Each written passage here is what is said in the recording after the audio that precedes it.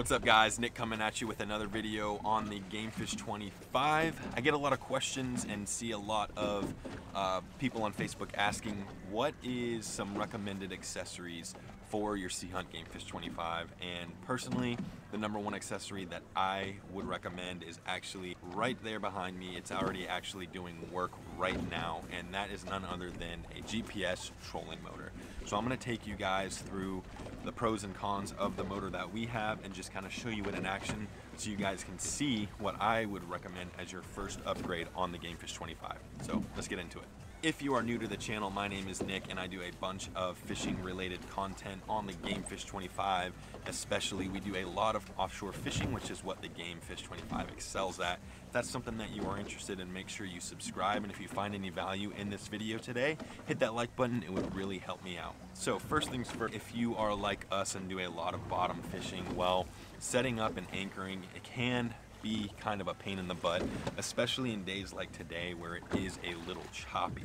And the GPS trolling motor takes all of the hassle out of anchoring with just simple stow and go, hit a button and you are anchored up. And honestly, since the day we got it, it has been something that is considered by far a game changer. Anyone you ask that has a trolling motor, especially a GPS one that can anchor you and spot lock, is a game changer for sure. Now we decided to go with the Rhodan model simply because they are better known for that really hardcore offshore scene. The one that we have is a 36 volt 120 pound thrust model with an 84-inch shaft, and it really just fits perfectly with this boat. It's deployed right now. As you can see, the waves are a little wavy, but it's holding us in place just fine. So I'm gonna go ahead and actually show you guys it in action so you can take a little bit of a better look at it. So like I said, this is the 120 pound thrust 36 volt model, and as you can see, it is very wavy today. It's probably about 2 foot waves, and it's holding us in place just fine. I actually should probably get this down a little bit. Right, so again, there it is in action. It is holding us just fine. You can look at the power. I mean, you can see the flex in that shaft right there. It's definitely got some power, and it's a very simplistic design. I think that's one of the reasons why we ended up wanting to go with this one over the Minn Kota. Now the Minn Kota, they make a really great product, but this one is super simple. It's just got the trolling motor, the head unit, then you got the board down here, shaft. It's nothing fancy, and then it does have a quick release clip here, as you can see. I mean, the Minn Kota is probably just as simple as well, but either way. Now let me go ahead and open up the anchor locker to show you kind of how we have this one set up. So there is the power plug, and down there is where it plugs in. So pretty easy. And then actually we ended up going with, I know the lithium batteries are really popular now, however, it was about another $3,000 to $4,000. So in the Gamefish 25, there's a hatch right here underneath this little bow filler.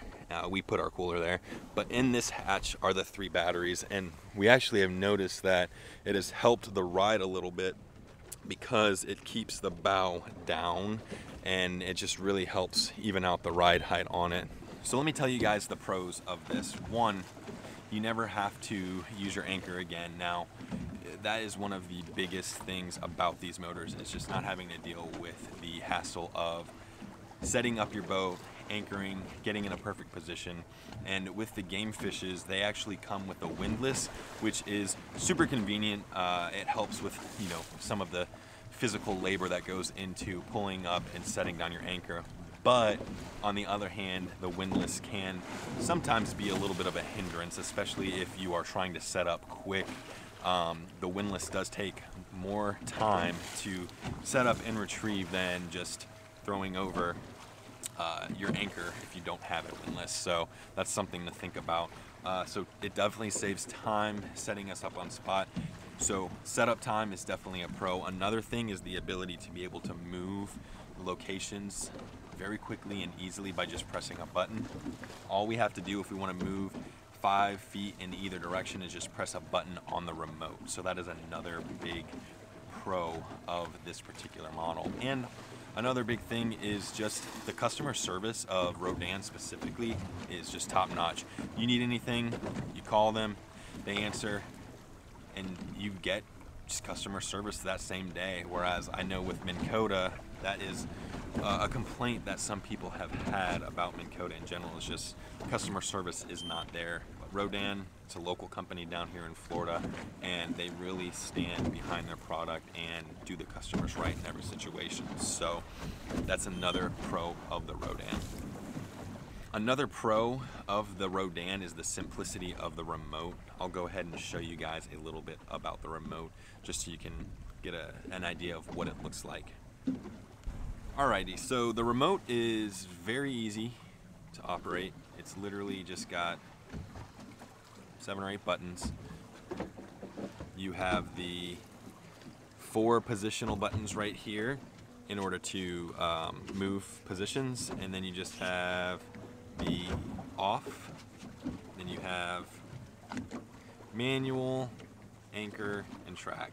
Your biggest friend is just going to be the anchor button, which is just the A. You hit it, it spot locks. You probably get positioned, and then that thing will lock you down. The manual just lets you use it like your traditional trolling motor. You can kind of point it in whichever direction you want and go. Like I said, this thing has some pretty incredible power. It's 36 volt and 120 pounds thrust. So the cons are, one, it's pretty expensive. Depending upon what route you go with your installer and whether or not you go with lithium batteries, it can definitely be a pretty expensive upgrade. But if you are wanting to spend you know, a few $1,000 more on your boat and really have something that is gonna change the game for sure, trolling motor is definitely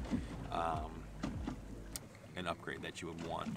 So other than that, there's really no other cons. I mean, depending upon which model you go for, some of them do have problems. I'm not gonna say that the Rhodan has been perfect for us. We have run into some issues, but like I was saying earlier, the customer service of Rhodan is second to none. They're really good and up there, almost similar to Power Pole, where just you can't get customer service like that anymore.